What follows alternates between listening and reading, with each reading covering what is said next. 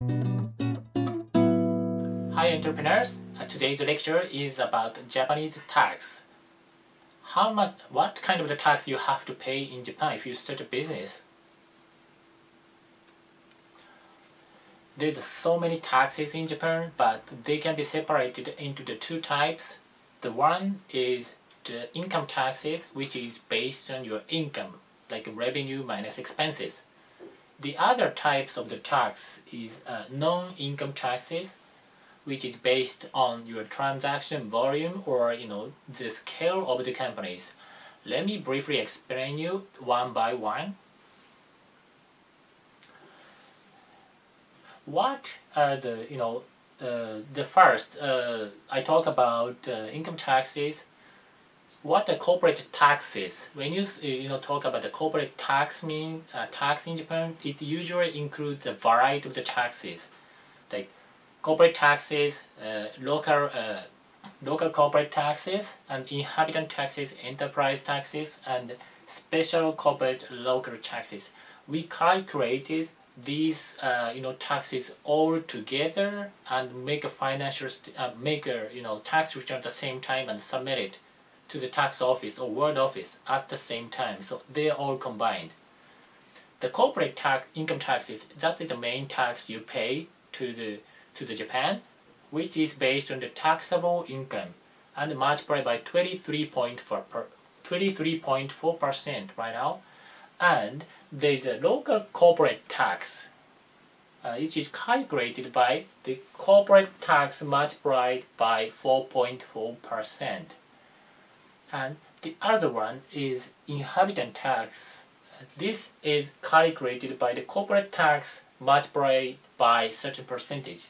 And enterprise tax is based on the taxable incomes, and special corporate local tax is based on the amount of the enterprise tax, not the taxable income, not corporate tax amount. So those two types of the tax is a national tax, so the same tax rate in all places, and the rest of the tax is the local taxes. So if you have the branches, you have to pay the taxes over there, and also you are at your headquarters. And because it's a local taxes, the tax rate is becoming different depending on which city you're located, but only a very small percentage. So what is the income tax rate in Japan? This tax rate is for the small and medium-sized company, which means your capital amount is less than the 100 million Japanese yen. You have to pay the corporate tax and local corporate tax, inhabitant tax, enterprise tax, and special corporate tax. It's all together. The tax rate is 37% if your income is above if your taxable income is above 8 million Japanese yen. So, but I have to talk about more detail because it's kind of complicated. Because I say if your taxable income is less than the 4 million Japanese yen, nominal tax rate is only 22.5%. And if your income is if your corporate taxable income is 4 million to 8 million Japanese yen, as the enterprise tax rate is going up, your nominal tax rate will increase to 24.9%. And if your taxable income is more than 8 million Japanese yen, your nominal tax rate will be 37% because your corporate tax rate will increase to 23.4%. So, for example, your taxable income is 15 million Japanese yen. the first, your taxable income less than 4 million Japanese yen will be calculated at 22.5% of the tax rate. And here's the point. Your incomes between the 8 million Japanese yen and 4 million Japanese yen, that portion is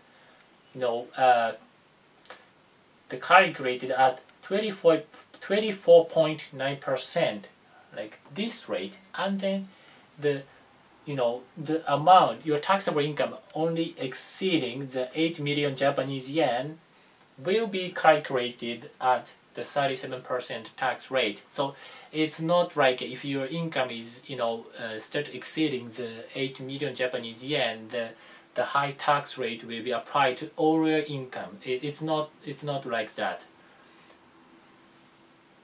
Even though if your income is exceeding the 8 million Japanese yen, your income your income portion less than the 8 million will be still calculated at the lower tax rate. And I talk about the effective tax rate because in the Japanese tax law, enterprise tax is deductible when it's paid. On the other hand, it's different from the corporate tax. Corporate tax or the other taxes is not deductible expense at the payment. So as enterprise tax is deductible, I divide the nominal tax rate by the enterprise tax rate to calculate the effective tax rate. So let's talk about non-income taxes. Non-income tax is not the tax based on your income. It's depending on your transaction volume or size of the economical scale of your companies. For example, the most popular, most common tax is consumption tax, which is taxable sales minus taxable purchase multiplied by the 8%. It's like a VAT. And the other one is custom duties. Custom duty is the taxes on the import. When you import a good from outside Japan to inside Japan, you have to pay the tax at the custom. But the tax rate is very different depending on what kind of the product you are importing. So custom duty is waived for the electronic product because Japan is kind of competitive to making the electrical product or cars. So custom duty rate is very low. But on the other hand, the custom duty tax rate is high for the agricultural product. The other tax, the next tax is large scale business tax. So large scale business tax is the taxes for the large corporation. It's levied based on your size of the company, like a total salary payment or amount of the net interest payment, and also the amount of the net rent payment. But the tax rate is kind of low because for your salary, net interest payment and net rent payment, its tax rate is only 0.504%, and for your capital amount, tax rate is only 0.21%. And by the way, this tax, this large-scale business tax is levied only if your company is paid in your company's paid in capital is more than 100 million Japanese yen. The next one is business premise tax. It's levied on your scale of the companies.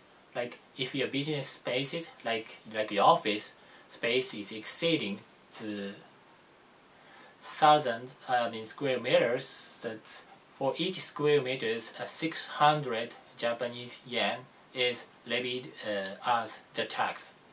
And also if your number of the company is exceeding more 100, you have total salary payment multiplied by 20.25% is levied as the business premises tax.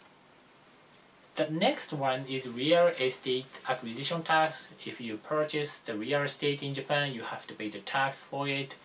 For example, if you purchase the land or residential houses, you have to pay the tax basis multiplied by 3%, and if you purchase a non-residential non-residential house, you have to pay the 4% of the tax. And the next one is fixed asset tax. This is a tax for the land or buildings, and the tax rate is 1.4%.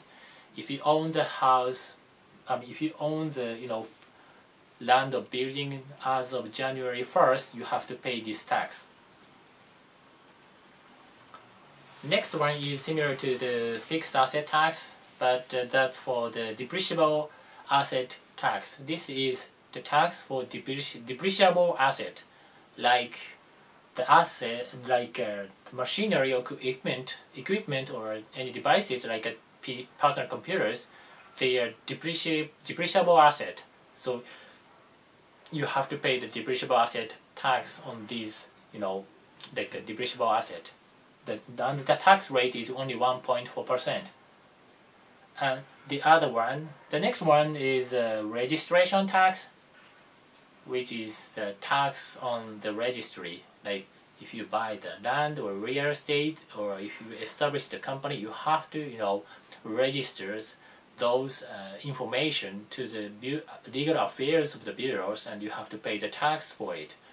For example, like if you establish the kabushiki gaisha, which is the most popular form of the company in Japan, you have to pay the 150,000 of registry tax.